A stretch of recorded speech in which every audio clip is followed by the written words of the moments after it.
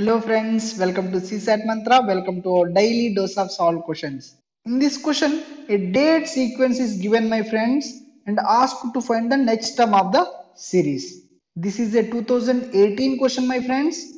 If you observe from 1196 to 29196, there are 28 days in between. Okay, 29 minus 1 is equal to 28. So to find next term, we have to add 28 days my friends. If you observe 96, that is a leap year my friends.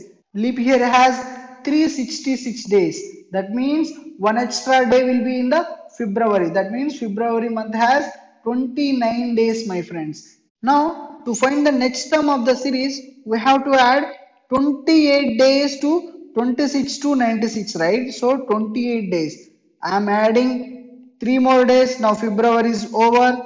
Now we are left with 25 days. That means 25th March 96 will be the next term my friends. So B is your answer.